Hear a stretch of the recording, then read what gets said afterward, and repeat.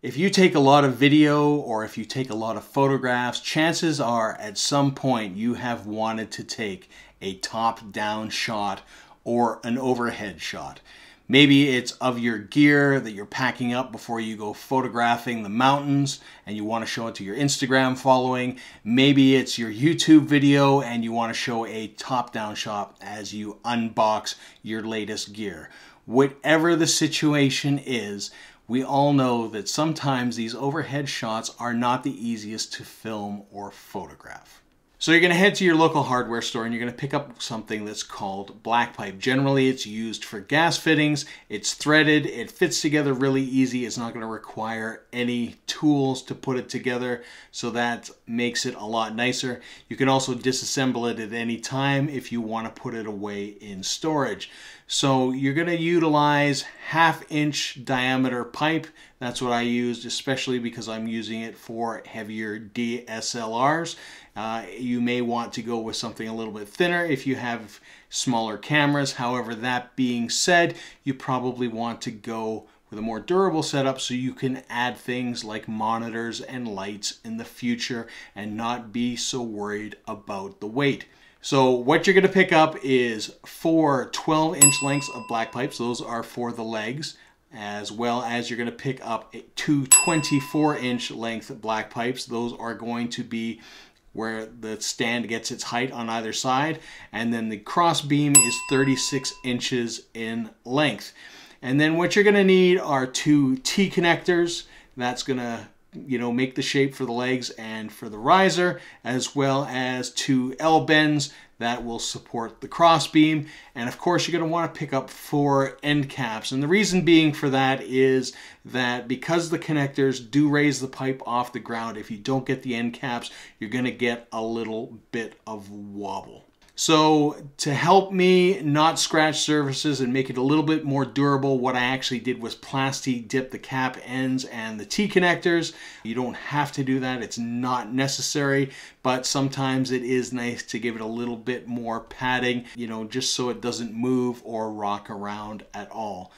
So once you've got your stand put together, all you have to do is attach the camera, and that's probably the most difficult part of any overhead rig.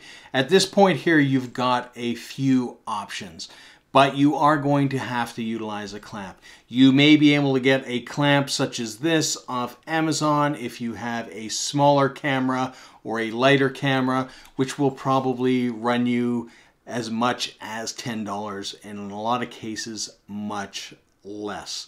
You'll just simply attach your camera to the end, clamp it down on the pole, and you'll be ready.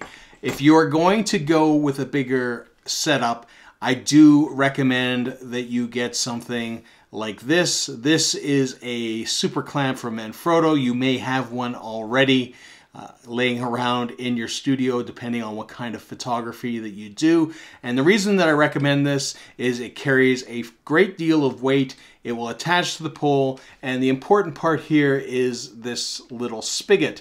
If I unloosen it here, and that's how you loosen it up, and I go to pull it out, we'll notice that there's actually a release on the other side. So you have to press that in order to have the spigot release. And it's just that little added bit of safety that if it's not tightened down, that your camera's not just going to fall off. And that's why I highly recommend this for this kind of setup, especially if you are using a full-size, full-frame DSLR. This is something that you are going to want to utilize in this setup.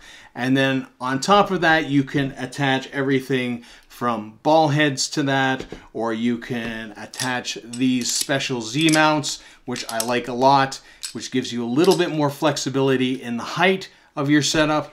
But whatever you choose to do, you are pretty much set up now to do some fantastic overhead shots utilizing this stand that costs you 1/4 of the price of something that you would buy from a professional camera shop, and it does equally as good a job.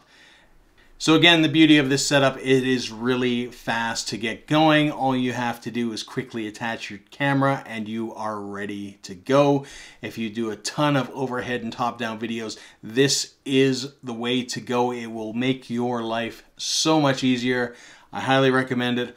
Hopefully you found it helpful. If you have made this stand and you are utilizing it for your videos, let me know in the comments below, and I'd love to check out what you have done and see all the accessories that you've put on. So thanks for tuning in, and until next time, see ya.